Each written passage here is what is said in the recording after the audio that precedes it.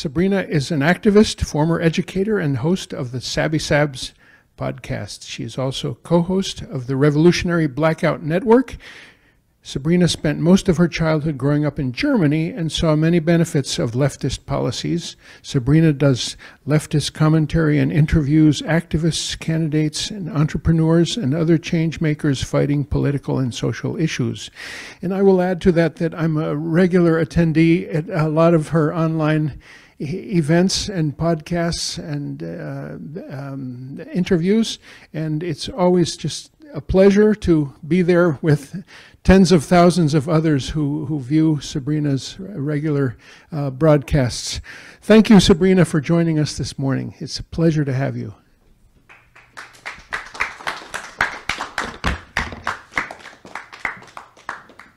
So take your choice, cordless or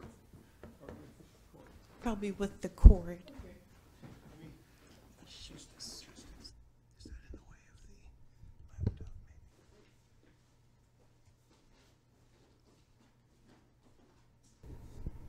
You'll have to excuse me, I'm short, so. Okay.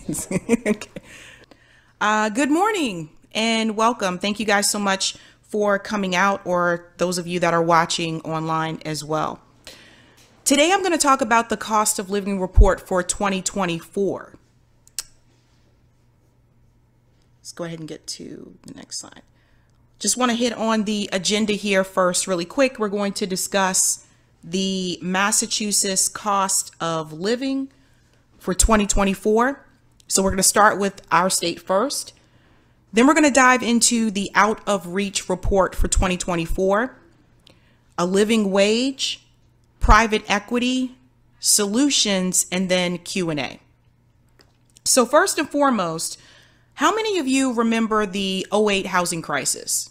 Raise your hand. Right? Yeah. Did you know that today we not only have a housing crisis, but we have a cost of living crisis? And that's what I want to dive into a little bit here today with a little bit of audience participation. Raise your hand if you grew up in Massachusetts. Oh, not everyone. Okay. Raise your hand if you moved to Massachusetts, if you were a transplant. Yeah, me too. Okay.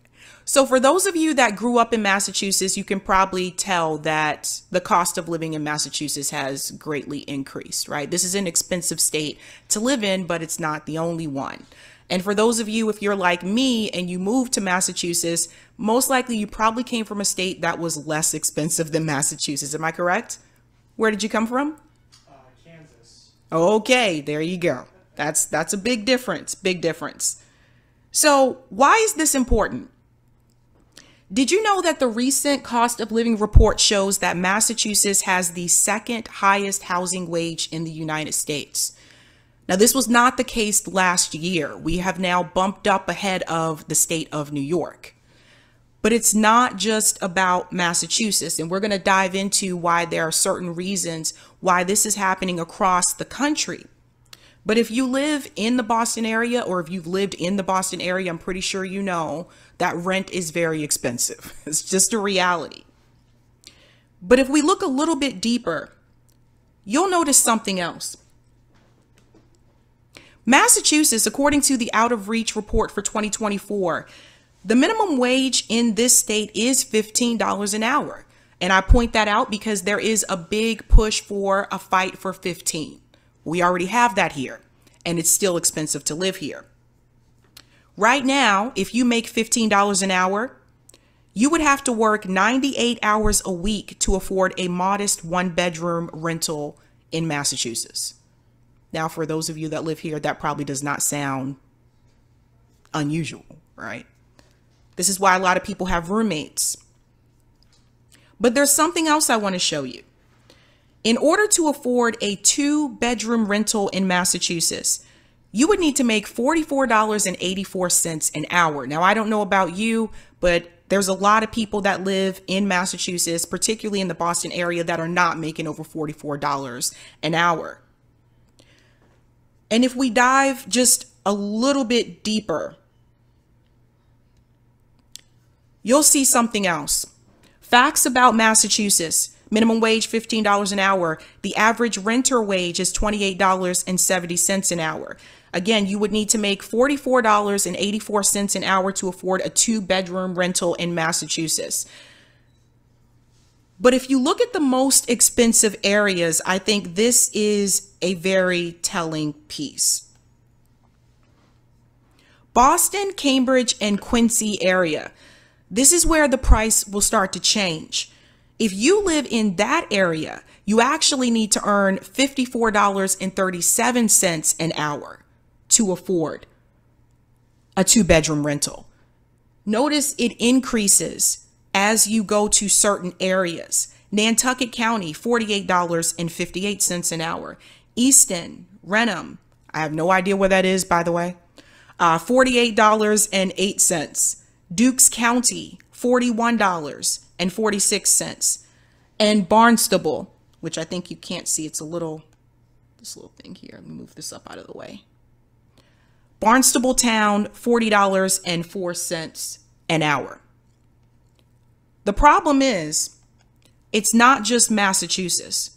It's easy to start with this state, but as we dive into the report, you're going to see that this is a trend that is happening all across the country. The National Low Income Housing Coalition releases a report every July. It is called the Out of Reach Report. They have been sounding the alarm about the cost of living crisis for years. This is not something that started with 2024. The reality is that Americans have been playing catch up. A $15 minimum wage is not going to fix this. And this is why I really wanted to have this discussion, because there's been a lot of talk about a $15 minimum wage, which I think we do need to increase the minimum wage. But that in itself is not going to fix the cost of living crisis that we have in this country. First, I want to dive into what caused this and how do we resolve it. It's really important that we get into solutions as well. So as we go into this report, I'm just going to share my screen here. If you see me play with this on my channel before, this is not unusual to you. You've seen this before probably, but a lot of people have not. A lot of people don't know about this report. We're going to start with the state of California. There are a couple of states here that I do want to highlight, and there's a reason for that. California has the highest housing wage in the country. In California, you would need to make $47.38 an hour to afford a 2-bedroom rental. We'll go into a little bit more details here. As you can also see that the current minimum wage in California is $16 an hour. So they're above the 15 minimum threshold. You would need to make, if you make $16 an hour, you would need to work 96 hours a week to afford a 1-bedroom rental. That's California. So what we are seeing across the board, most expensive state, highest cost of housing, already over the $15 minimum wage, but you would still need to earn $47.38 an hour to afford a 2-bedroom rental in California. And then we'll go a little bit deeper here when we get into the details, because California, like Massachusetts, also has higher areas that are more expensive. And what is interesting about California in particular is that, notice that Los Angeles is not listed as one of the most expensive areas. Instead, what you have is Santa Cruz, Watsonville, $77.96 an hour. That's what you need to make in that area to afford housing. This is insane. San Francisco, $64.60 an hour. This is going into the tech bubble. San Jose and Sunnyvale and Santa Clara, $60 an hour. Santa Maria, Santa Barbara, 57, and 58 cents an hour. Salinas, $55, little over $55 an hour. That's California. And I point out California because the danger that I notice now that Massachusetts is now number 2, California is showing you what not to do. and we are headed in that direction. But it's not just California. The next state that I want to look at is Florida, because I want to prove a point. A lot of times people will see this and they'll point out the fact that it's just the blue states, it's the Democrat states that are expensive. That is actually not the case. When we go to Florida, we are seeing that Florida has the 10th highest housing wage. In Florida, you need to make $35.24 an hour to afford a 2-bedroom rental. We'll get into a little bit more details here with Florida. Right now, the current minimum wage in Florida is $12 an hour. So they haven't reached the $15 threshold, but they're getting close to there. You would need to work 98 hours a week in Florida to afford a 1-bedroom rental. Now, this is Ron DeSantis' state, correct? This is Ron DeSantis' state, the same governor who told you that California is a problem, it's too expensive. But Ron DeSantis doesn't want to mention to you that his own state is becoming unaffordable. Ron DeSantis told police officers to move to Florida. We will pay you more money. If you live in these blue states, come to our state and we will pay you more. Ron DeSantis is adding to the problem.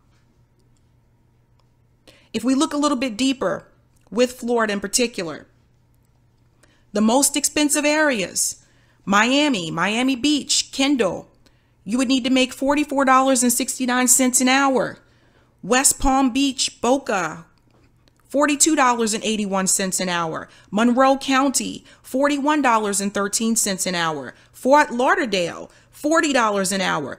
Orlando, Kissimmee, this is the Walt Disney area. You need to make over $35 an hour. And the reason I point out Ron DeSantis is to prove a point. A lot of people are going to tell you that the solution is to move. That if you live in an expensive state, you need to move to a more affordable state. But Florida is the perfect example that you should not do that. Florida has become more expensive over the years because there has been an influx of people moving to Florida from states like Massachusetts, New York, Washington State, California. That is why Florida has increased. And we can also get into another discussion another day about Walt Disney as well. So that does not solve the problem. Florida used to be a swing state. I think we can all say Florida's a red state. Next, we're going to go to Colorado, and I point to Colorado for a reason as well. Colorado is not on the coast. The most expensive states tend to be on the West Coast or the East Coast, but Colorado, for whatever reason, is ranked 8th highest housing wage. So what happened to Colorado? This isn't a state that has like a huge tech bubble, which we see on the West Coast and the East Coast. We have it here in Massachusetts. We see it in California, Washington State, etc. But something happened here. In Colorado, you would need to earn $37.47 an hour to afford a 2-bedroom rental. If we go into a little bit more details, you'll see here as well. Colorado, the current minimum wage is $14.42 an hour. They're almost at $15 minimum wage. You would need to work 85 hours to afford a 1-bedroom rental. And by the way, this is a modest rental. This is not like a luxury 1-bedroom apartment. This is Colorado. Now, if we look at the most expensive areas in Colorado, we're seeing similar patterns here. Eagle County, $44.60 an hour. This is what you would need to make. Summit County, $42.69 an hour. Boulder, $42.63. Denver, Aurora, Lakewood, $42.33. Pitkin County, $39.62. The trend that we are seeing in all of these states is that the areas that seem to have the most jobs are the areas that are the most expensive. Right? This is where people are more likely to move to. If I were to make a guess with Colorado, I would assume that part of the influx into the Denver area a couple years ago, this was a trendy place to move to, could have something to do with that. But Colorado is one that really needs to be studied in particular. Now we're going to go further south. We're going to go to the state of Georgia. Georgia is also, I guess, a swing state now, but typically it was a red state for the most part. Even in Georgia, down south, 20th highest housing wage. In Georgia, you need to earn $28.98 an hour to afford a 2-bedroom rental. If we go into the details here with Georgia, and I can explain what I think happened with this particular state. The current minimum wage in Georgia is $7.25 an hour. It is the federal minimum wage. You need to work 140 hours a week to afford a 1-bedroom rental in Georgia. If we look at the most expensive areas, same pattern. Atlanta, Sandy Springs, Roswell, $35.46 an hour. Savannah, $27. Gainesville, $26. Morgan County, $25. Butts County, $24. There have been an influx of people moving to the Atlanta area. There's entertainment businesses there. There's a lot of jobs in the Atlanta metro. But the fact that the minimum wage in Georgia is still listed as $7.25 an hour, that is not okay. Georgia's one of them. Then we have 2 more we want to look at. And I'm going to point to Texas, the red state of Texas, because Texas is 23rd highest housing wage. You would need to make $27.88 an hour to afford a 2-bedroom rental in Texas. If we can go into the details here, make sure I'm hovering over this correctly. So we can look at the most expensive areas here in Texas. And what's interesting about this particular state, there's 2 things that are going on in Texas. Number one, there are certain cities in Texas. I believe that state has the most cities that are the most, have the highest employment rate. So in Texas, you have Austin, Dallas, Houston is a big one. If you look up the top 10 cities where people are moving to for employment, Texas has, I think, 4 of them in the top 10. But Texas also has the same problem that Georgia has. The current minimum wage in Texas is $7.25 an hour. You would need to work 129 hours in Texas to afford a 1-bedroom rental apartment. If we look at a little bit more detail here, the most expensive areas, we are seeing the same trend. Austin, Round Rock, $37 an hour. Dallas, $33. Kendall County, $32. Fort Worth, Arlington, $31. Midland, $31. The other problem with Texas in particular has been a huge influx of California residents moving to Texas. This is causing the cost in Texas to increase. It's part of it, but it's not all of it. And last but least, we're going to look at one that people may not think to look at, and that's Puerto Rico. Puerto Rico is the lowest cost of all. They are ranked 52nd highest housing wage. You need to make $11.58 an hour to afford a 2-bedroom rental in Puerto Rico. Now, I know people are going to hear that and say, let's all move to Puerto Rico. Like, what are we waiting for? But I will explain to you why, again, that is a temporary solution, not a permanent solution. In Puerto Rico right now, the current minimum wage is $10.50 an hour. The minimum wage in Puerto Rico is higher than the minimum wage in Georgia and in Texas. Let that sink in for a second. In Puerto Rico, you need to work 39 hours a week to afford a 1-bedroom rental.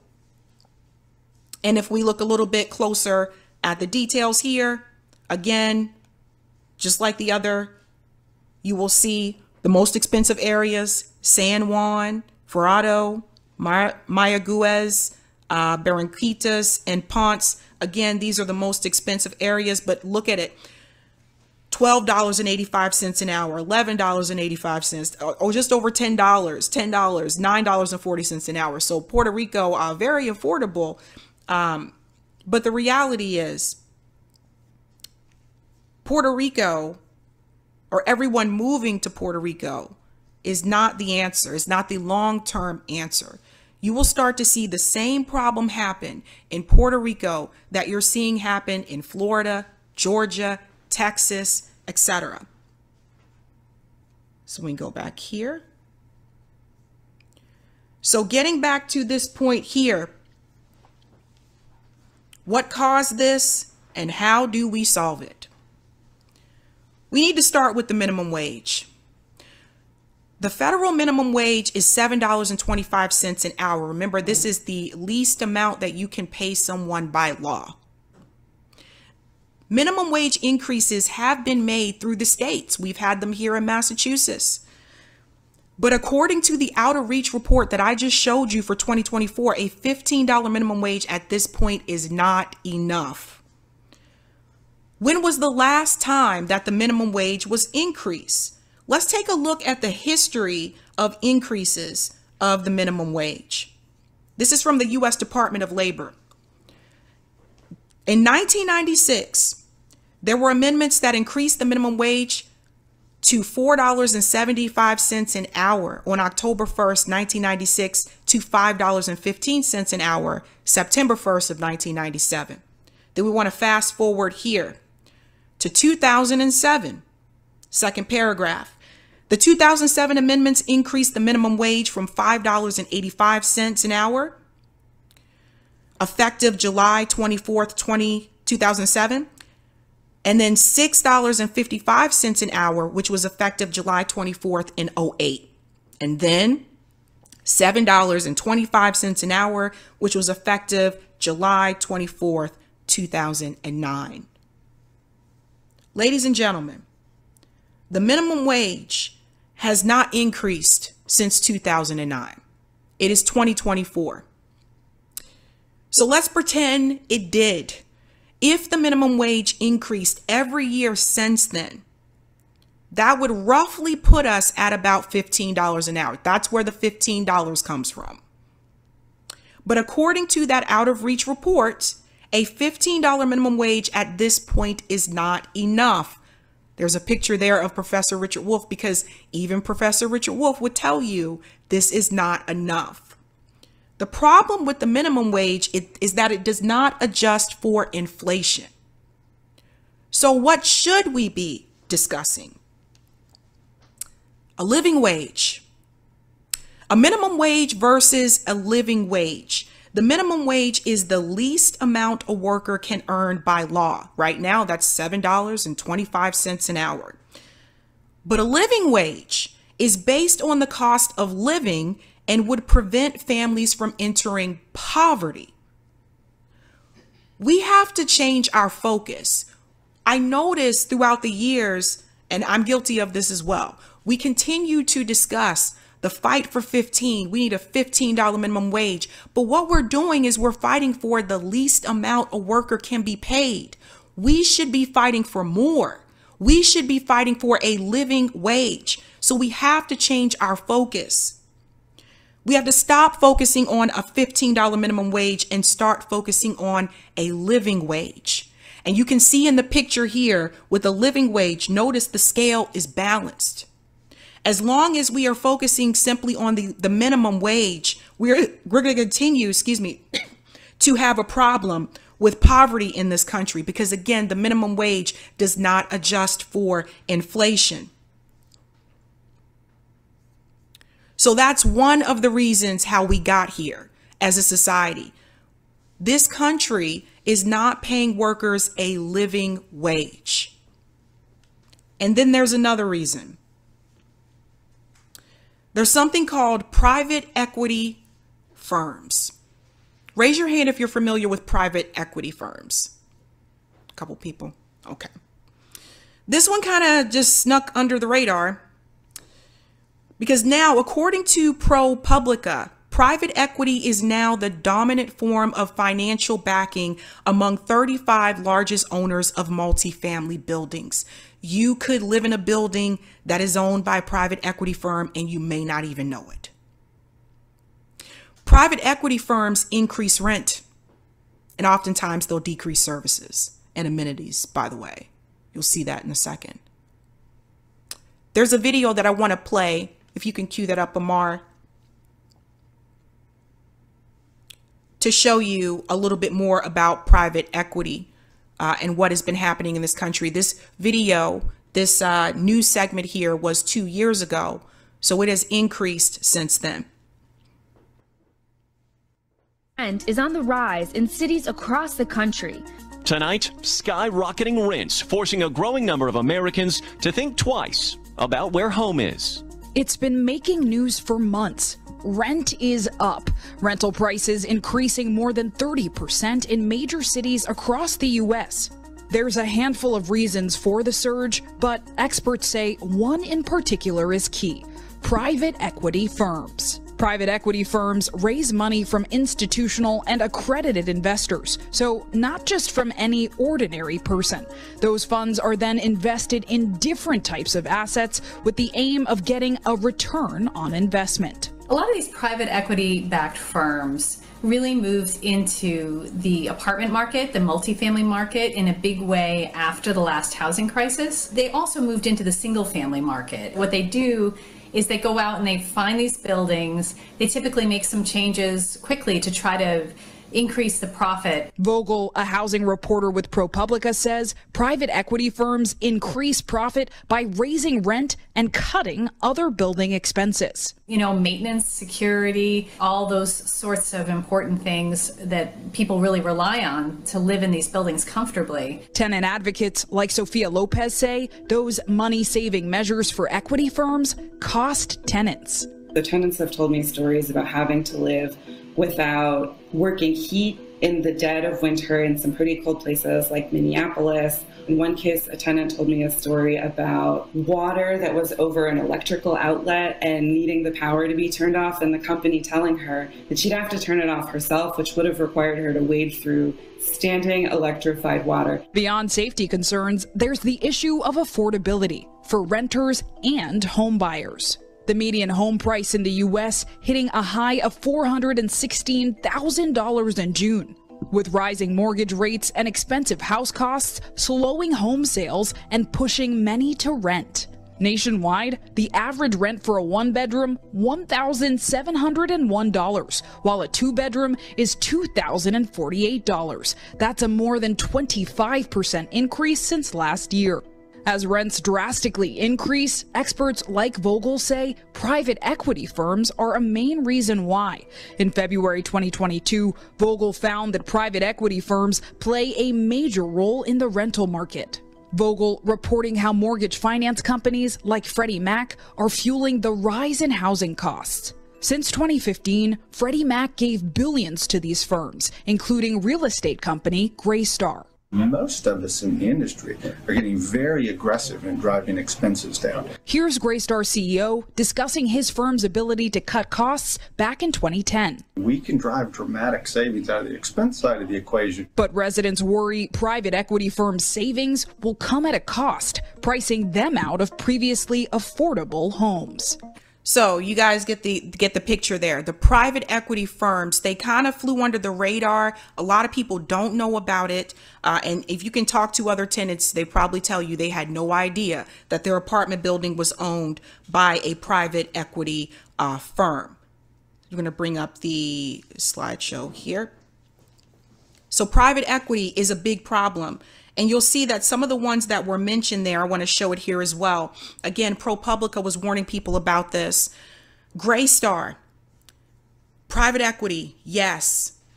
Lone Star, Starwood Capital, and then I think the other one at the bottom is KKG. All private equity. These borrowers that are highlighted white, Southern Management, and Irvine Company are not private equity. But the reality is a lot of people just don't know. It kind of reminds me of BlackRock, right? A lot of people just don't know what BlackRock is or what they do. But once you start researching, you find this out.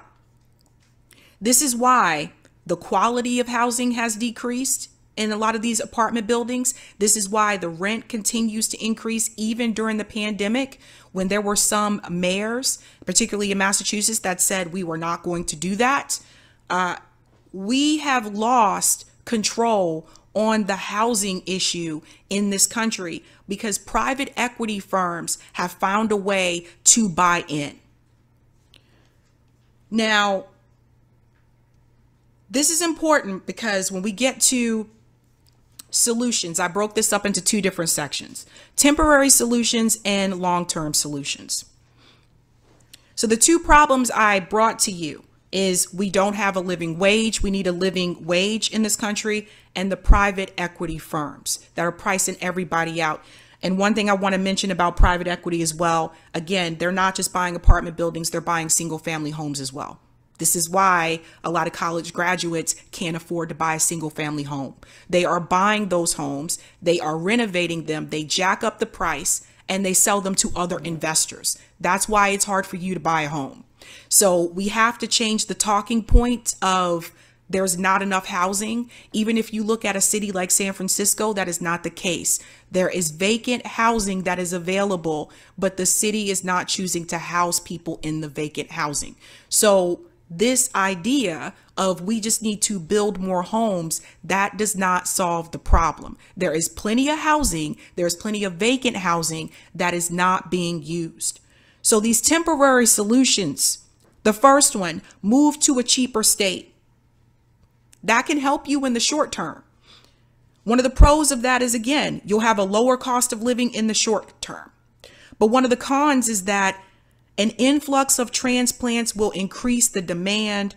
The demand will increase the cost of living. You can look at Florida, you can look at North Carolina, and I myself have lived in those southern states that were more affordable, South Carolina, North Carolina, Georgia, and I can tell you that over time you saw the change, because as more people move in, the demand is going to increase. When the demand increase, the cost of living is going to increase. So that's a short-term solution. There was an article written by the Boston Globe recently where they were advising college graduates to leave Massachusetts and move to Michigan. And I'm sorry, that is not a long-term solution. What again is going to happen to Michigan is that Michigan again will start to become unaffordable. So we have to look bigger. Another temporary solution: earn an advanced degree. Go back to school. And I'm sure a lot of you have heard that one before. Just go back to school and get another degree, right? So the pros about that is you can get a possible salary increase. And I say possible because it depends on which profession you're in. I was in education, our increases weren't that much. So just being honest. But the con about this is that this can cause an increase in student loan debt. And the cost of living may be worse while you're in school. For a lot of us that went to grad school, you're not going to be able to work as many hours when you're not in school. So you'll have to struggle there for those couple of years while you do go back to school. And the last one, job hop. This is another one that a lot of Gen Z kids have been doing, no fault of their own, staying at a company for a year or a couple of months and then going to another company so you can get that pay increase, right? Now, a lot of times this can be a generational thing. I think sometimes like those from an older generation, they look at that and they're saying, why are these kids not staying here for longer than 1 year? A lot of that has to do with cost of living. They know that they can get a higher increase in their pay if they leave that job after a year and they're hired by another company. That's how you get the biggest increase, by the way. It's leaving the company you're at and going to another one. So the pro with that is a salary increase. The con about that, though, is, as I mentioned, some employers are going to frown upon job hopping. When they look at your resume, someone will say, why were you only there for a year? And then there's the issue of retirement funds. So if you are investing in 401k, every time you choose to go to a different company, that is also going to be an issue. In some cases, you can just transfer it over. That can be complicated depending on which company you worked at. And in other cases, you may not be able to, and they'll tell you you have to cash out. We can have another discussion one day about 401k because there's studies that are showing that a lot of younger adults are choosing not to opt into a 401k because they can't afford it. But in the end, we need to look at long-term solutions.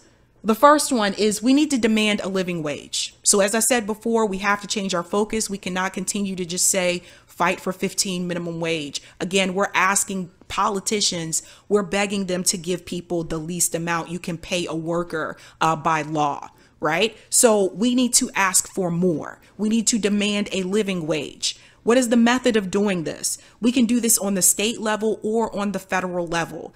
My advice, it might be easier to try to start at the states.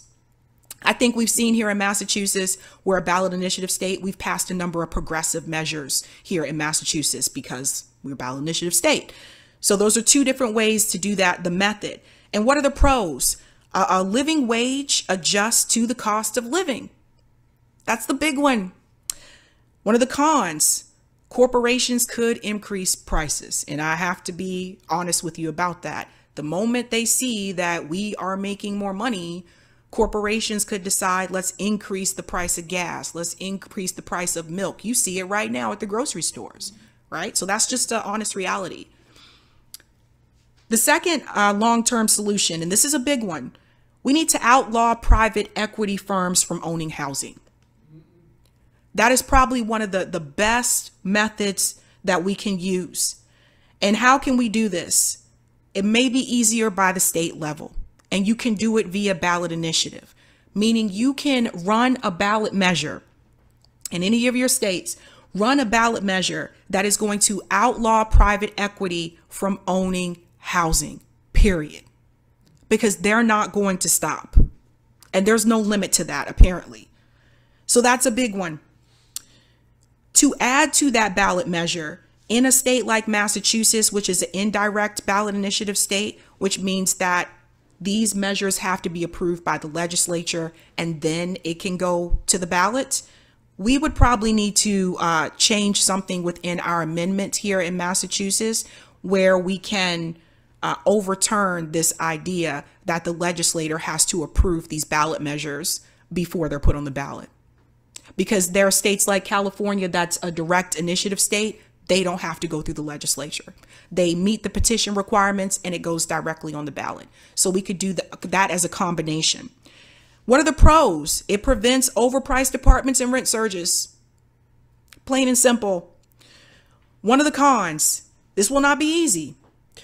Easier path is probably done through the states, but it will not be something that is easy to do, but it needs to be done. And the last long-term solution that I would recommend is rent stability or rent control. We can do this through the state or the federal level. Right now, I believe there are a number of people that are calling for this through the federal level because the rents are it's just ridiculous. One of the pros, again, preventing rent surges. One of the cons is you may receive landlords the pushback from the landlords, right? Because once we do some type of rent control, that means that the landlords are going to make less money and they have people they have to pay too. So let's just keep that in mind. But these are the long-term solutions. And I've done a lot of research about this. I think that we've just been looking at this from a smaller lens. And I think we need to take a step back and look at this from a wider lens. Because in the end, the way that things have been going, this cost of living crisis, this is not sustainable.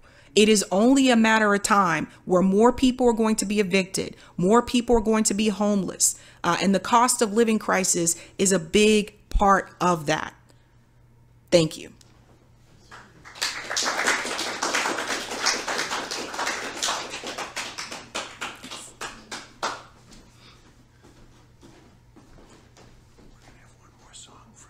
Let's maybe have a conversation with Sabrina.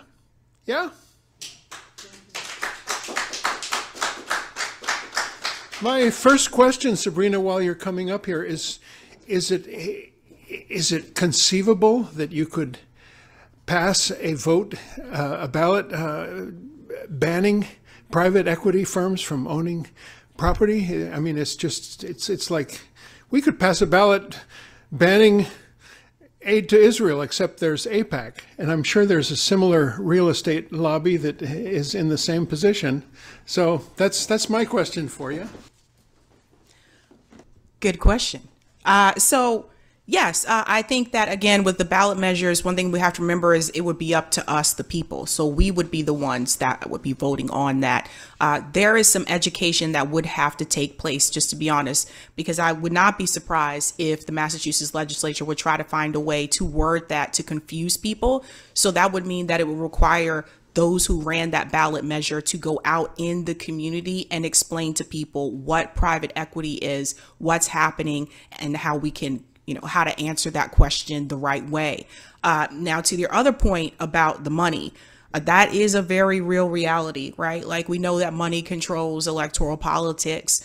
This is why I also add that there should be another component to this, where particularly in this state of Massachusetts, this is an indirect ballot measure state. So what that means is that once the volunteers have collected all the signatures that they need for a ballot measure question, it is then turned over to the legislature, and they decide whether or not that question will go on the ballot. We need to cut that part out. So what we could do is we could try to overturn the amendment, to file an amendment to change that rule here in Massachusetts. And other places have done this, where we can change it to make Massachusetts a direct ballot measure state like California. This is why California will have 14 ballot measures on the ballot, because it's direct. So if they get all the signatures, all of it just goes on the ballot. They don't have to deal with the legislator, right? So I think it's a twofold when it comes to Massachusetts, but it doesn't have to start with this state. It would probably be easier to have that start with California, to be honest with you, because they have a direct initiative and they're able to get a lot of them on the ballot. So I think with this state, though, we would have to do two things. We would need to pass an amendment to overturn the current rule with ballot measures, which means that it has to be approved by the legislator before it's on the ballot first. We would need to change that. And then we can run that ballot measure to outlaw private equity from owning housing. Calvin. Yes, hi. Well, you were going through your presentation, I couldn't help but think, well, I want to mention first that I consider myself very grateful, because 30 years ago, I bought into a limited equity co-op here in the city of Boston, just about a block away from Symphony Hall, right in the center of town. And limited equity co-ops, we own 4 buildings, 22 units, and our mortgage is a nominal $500,000 split amongst 22 different units. And I've been there 30 years, and we've only had a couple of small rent increases. And I'm just wondering, I went to a meeting some 20 years ago, and I learned that there were about 15,000 units here in Boston of limited equity co-ops. And that's a sizable number. And if that could grow somehow, if more people could gather together and buy into whether that would be an alternative. I think that's a great idea. And this is another thing. People have proposed this idea in activist groups before about a group of people getting together. And let's say you have 50 people and everybody put in like $100 or something like that. And, did what you did, like went into the co-op realm. That's another option that you can do. And I think it's a little bit, I feel like nowadays it's a little bit trickier to do it here in Boston, because I feel like we have a limited amount of time throughout the year. And you guys can let me know if you feel this way too, but I feel like we have a limited amount of time throughout the year, whereas it seems like here, once winter hits, people kind of retreat. Like it's harder to get people to come out and to organize, etc. But I think that's a great idea. And I mean, like, looking back on it, it's crazy to me when I think about the cost of housing. I come from a family where my parents did not go to college. They didn't have to. And they were able to raise me and my sister, and we did very well. My mother was able to stop working when she had me until I went to kindergarten. My parents didn't have to pay for daycare. My mom was able to stay home with me until I was going to school and then go back to work. And nowadays, that is not the case for most people, even those with college degrees. So there has been a problem, particularly in this country, where it seems like you can't get by just with a regular Joe Schmo job. And you should be able to do that. You shouldn't have to go to college. But now we're seeing that even if you have a college degree, you still are struggling. So this is the warning I've been trying to signal to people, is that this is not sustainable. And I don't, it doesn't matter what politician is in the White House. People have to understand, it doesn't matter if it's the Democratic Party or the Republican Party. If we can't stop private equity from owning housing, this is still going to be a problem. If we can't give the American people a living wage, this is still going to be a problem.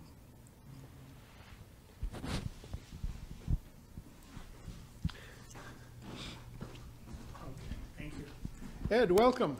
Hi. My name's Ed Passanese. I'm a member of the community church and the board. I live in a building in Jamaica Plain for 17 years. It's privately owned, so you know what that means. They own 14 properties, and when it was created by the family, it was designed for elders and people with disabilities 50 years ago. Now, if anybody moves, it's market rate at $2,800 for a one bedroom, $3,500 for a two bedroom. So they're working hard to displace people fast. And so where do people go when there's not affordable housing? Correct. Yeah. Yeah, and this is a common situation that I continue to hear over and over. I spoke with residents at what used to be Bromley Heath Apartments, which are now the Mildred Healy. So they are, the city has decided to demolish that area, and they are just placing those residents in different parts throughout the city. It's really shameful to like take someone from their home, their community, and just uproot them and just plop them down somewhere else and say, this is your home now. And it's really sad, but that's just one example. Grant Manor is another example. Jamaica Plain, unfortunately, experienced a great wave of gentrification, and I believe that's part of the problem that you see in JP. Once the Whole Foods came in, once the breweries came in, and don't get me wrong, I like my breweries, but once those things came in, the community started to change, and it became unaffordable for a lot of people that grew up there. But to your point, where do those people go? That's a good question. What I have seen happen is that people are moving further and further away from the city. They're moving to places that are more affordable. They're moving to the North Shore, the South Shore. Even Quincy isn't really affordable anymore, by the way. So they're moving further away, which also means that they are most likely to have a longer commute. That's just the reality. The further away you move, most of us work within the Boston area. Now you have a longer commute. Some people have moved to Worcester. That's like an hour away. Like but that's what people are doing. And it didn't just start. I mean, if we think back to the history of Boston and we think about how like the North End at one point, it wasn't just like Italian restaurants. It was actually Italian families that lived there, right? Italian American families. What happened to all those families? Where did all those people go? They moved. They were pushed out because the cost of living increased, right? So I think you see this, you can say the same thing for South Boston. You see it in Roxbury. You see it in parts of Dorchester. It's just happening all over. And so people are moving further and further out. And this is also why for people who are not from the area, or you may have come here as a visitor, this is also why you don't hear the Boston accent that much anymore in the city. Because a lot of the people who grew up in Boston that have that accent had to move further out. I've got one for you. Point the camera at myself. Sabrina, I have a room in the attic, It's called the Museum of Obsolete Media. It has LPs, it has a million cassettes, and now the CDs are going up there, and VHS. In fact, this church, this auditorium, is also a museum of obsolete media. We have inherited a mountain of books from Bob Datilio. The third floor has another mountain of books, and you are in the universe of today's media, and you are an important what is it called? Content creator, influencer? I don't know which name you give yourself, but it's a remarkable thing to watch in my dinosaur way of approaching the laptop and clicking on you or on other similar commentators who are doing like cutting edge interviews with people that I want to hear from. I just want to have you talk about that. What it's like. What is it? Is it a livelihood? Is it possible in this new reality to make a living? Do you consider yourself a journalist, or what's the name you give yourself online?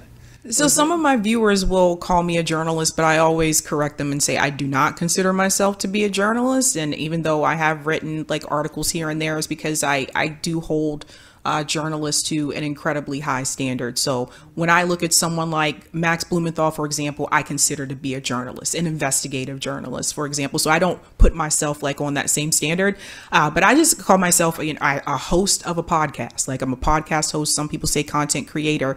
What is it like? It's changing every day. I can tell you when I started 3 years ago, live streams weren't a big thing. The idea was you create this little short video news clip and then you just upload those videos, right? But as time went by, live streams became more of a desire from a lot of viewers. They wanted to be able to interact with the host and not just watch a short clip and leave a comment. So I had to move with the changes. So in the beginning, I was recording videos. And then when I saw people were like, no, we actually want to interact with the host, then I switched to doing live streams and cutting those news clips from the live stream and uploading them as clips. Shout out to Eric and Corey, my producers, because they helped me with all of that.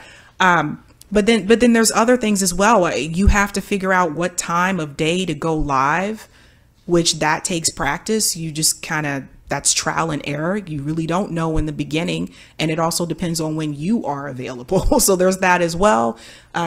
You have to learn how to do the algorithm. And that's probably the hardest part about all of this. Nobody mentors you. And I think this is something a lot of people may not understand. For those of us that started after the Bernie wave, that started the show after the Bernie wave, most of us were not a TYT affiliate. And most of us didn't go through that path or that channel. But a lot of the older left commentators did. Either they were a part of the TYT network or they were an affiliate at some point in time. So for those of us that did not go through that, there was no mentor. There was no one that sat us down and said, okay, this is how you do this. And this is how you're going to grow. There's no instruction manual that teaches you how to do this. That's the hardest part of all. A lot of it is trial and error, and trying to figure out like, when does your audience want to see you live, etc. And if you can get like that one video to really like go viral and get a lot of views, that will ultimately help you. But I think the hardest part for those of us that do the news creation on YouTube and Rockfin and Rumble is that a lot of times with the live reactions, you are going to see our actual live response. So sometimes there are viewers that may attack the host, and you will see a real response. So I think that's the other thing with that as well. Let's do one online. Tilly Ruth. Hi, Tilly Ruth. Hi. There you are. Now we hear you. Right. Okay. I live I live a few blocks away from Community Church. In the 1980s, there was a government program that was called urban homesteading. The building that I live in, and we bought these buildings from the city, believe it or not, for $1,500 a piece. Uh, these are from they were built in the 1870s, brownstones, and I live in a two-bedroom, two-bathroom unit, and of course, how do you say, it's a place where my grandkids and family come to stay in downtown Boston. Okay, this was financed by grew the feds gave us a loan. We could use a loan for construction purposes only at 3%. The city gave us a construction manager slash architect. And the provision was that we had to put in considerable hours of work. It was called work equity, which we did. It took us, it was a number of years. And at the time, we were putting in $50 a month. How do you say, applicants were screened. Should say my late husband was one who did the screening, but it was families, all races, all sexual orientation. It was quite a mix. Dean can tell you personally. He just visited me a while ago. Okay. We moved in New Year's Eve, 1984. I swear to you, I think this thing my parents and my husband would turn over in their grave, but it probably will go for over $1 million to $1.5 million on the market. Okay. Hey, yes, we are a co-op, and we also have a restriction. The restriction is that you have to live in your unit. If for circumstances, you can rent out for up to 2 years, but that's it.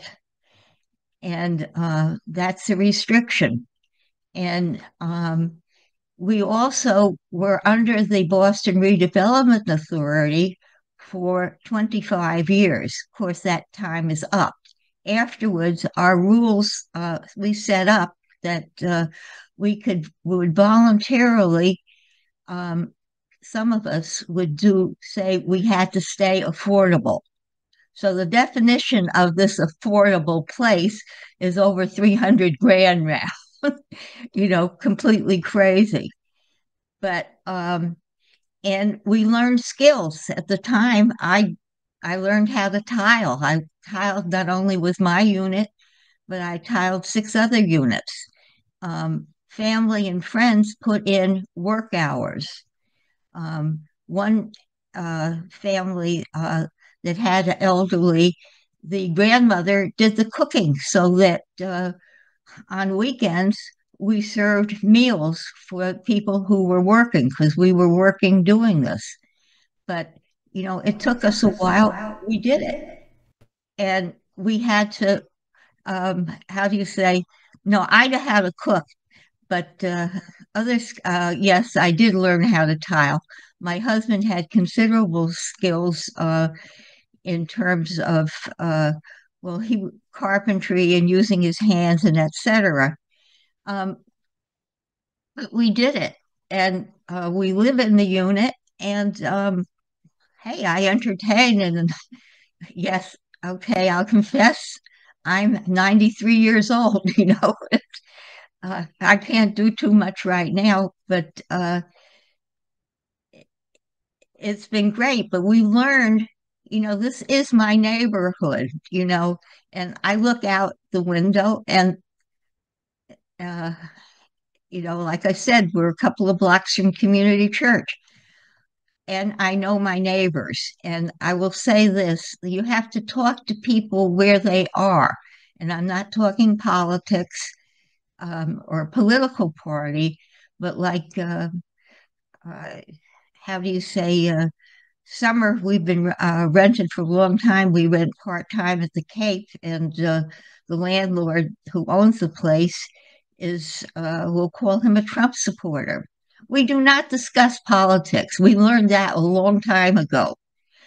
We do talk ecology because the weather and the global warming affects his land. And the same thing, I can talk to my neighbors. We find out what we have problems that we can deal with as a community. So stop me from talking too much. Thank you, Tilly. The voice of wisdom, the voice of the elder of our community, and the voice of success in finding housing long ago. And I wonder if there's any similar avenues for young people today. I think you're going to have money. The reality is, like, as particularly we're talking about Boston, you need money, and you need money with, you need a group of people that are able to put their money together, or you need one person that has a lot of money. That's just the reality. My husband and I, we went through the home buying process here. We are very familiar with what it's like, and I will tell you, it is absolutely ridiculous that post-pandemic, the way that the housing costs have increased or have jumped up since then, there's no way I would be able to buy a house now in the same neighborhood. Okay, so we were able to take advantage of the low interest rates like during the height of the pandemic. But the way the housing costs now, after that, like, there's no way. Like, if we would have made it, I think that was 2020. So if we would have waited like 2021, there's no way. Like, that's insane. I can't think of, particularly along Eastern Massachusetts, I can't think of one place where you can buy a house that's under $500,000. I can't think of one. And that doesn't mean if it's renovated or if it's an older house or what. But the reality is, particularly with younger people, the way that they are graduating from college right now, they are not paid the wages that they need to make in order to own a home or to do the home ownership process. You have to have the money to put down for the home as well. They're not making enough. And then on top of that, the single family homes are continuing to increase. And then I also worry about this idea of everyone becoming forever renters. And I worry about that. And not everyone wants to be a renter. Some people do. But there's something about being able to have that ownership.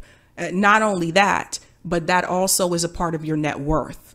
So if you have a home that you own, that contributes to your net worth. But I greatly worry about this idea of everyone becoming a renter, because that's actually what the ruling class wants, by the way, for people who may not realize. They want everyone to just live in these small boxed apartments. And at one point that was a trend, but to live in the tiny apartments and to just rent. They don't really want you to own anything. So in that respect, you're giving the ruling class what they want. Meanwhile, they can have multiple properties across the world. Thank you so much. And I love this discussion of community land trust models, of the fact that we have tons of properties in Boston that are completely vacant that could be dedicated toward housing or community, and yet they're being held as investments and not put to good use as well. And I've been a big fan of yours, which is why I came out today. I'm not part of the congregation yet, at least. And I guess I wanted to ask, what motivates you to keep educating people, keep speaking out?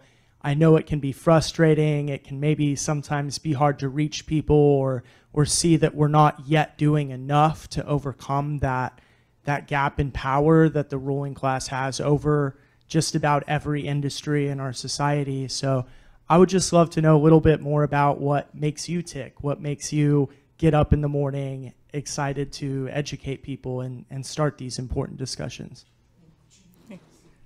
I'm James. Okay.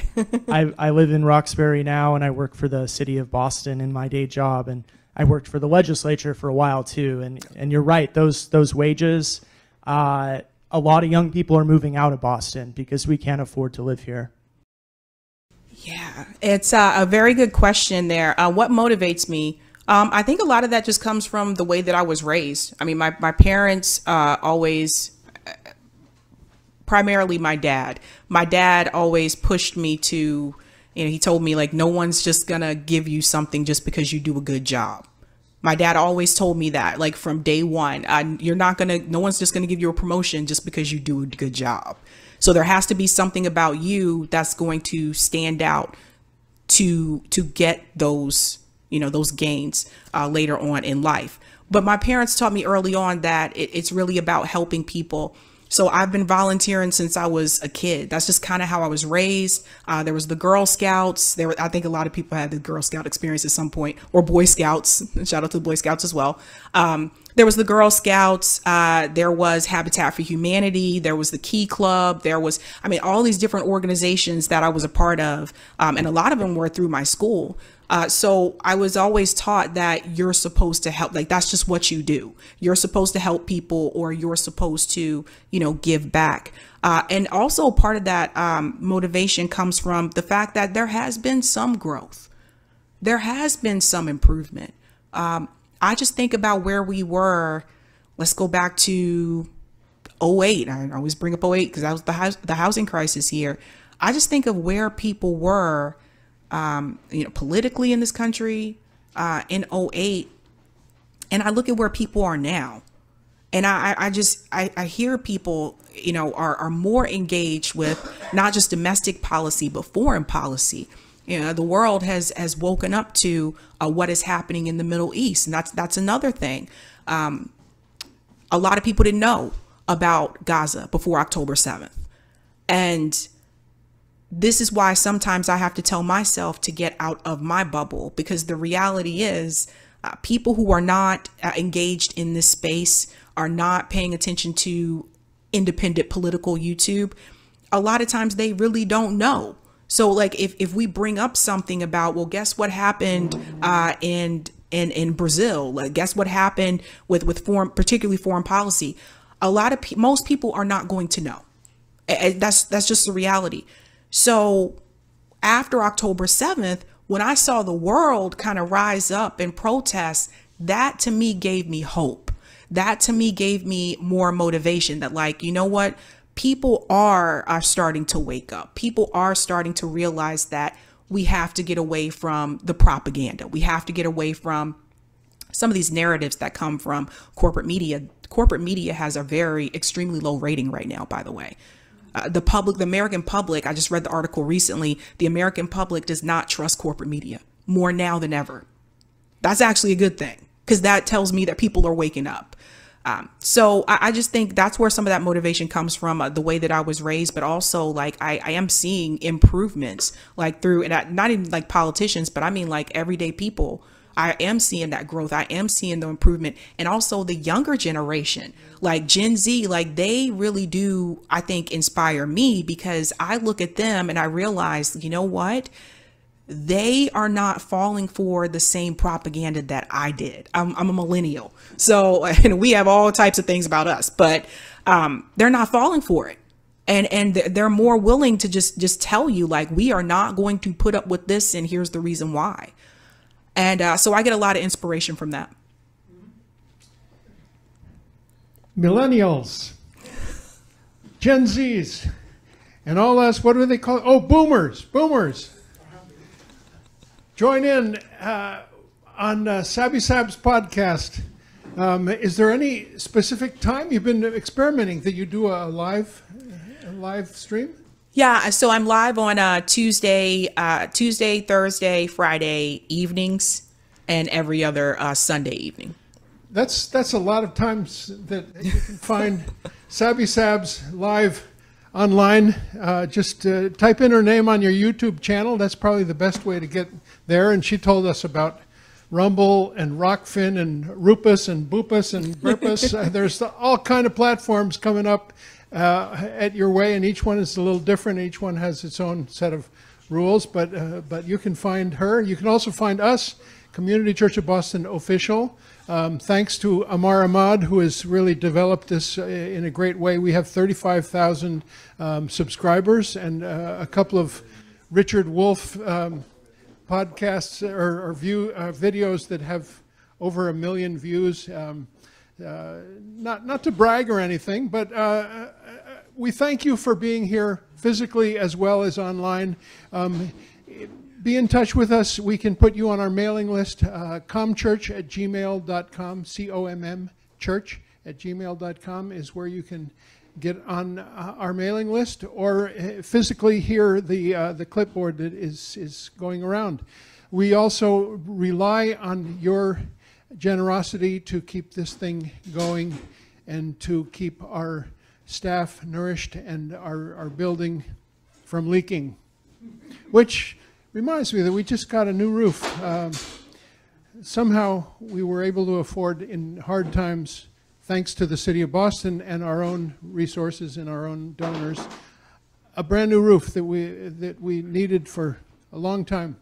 And thank you, Sabrina, who has been with us today, and we so appreciate your presence here with us today.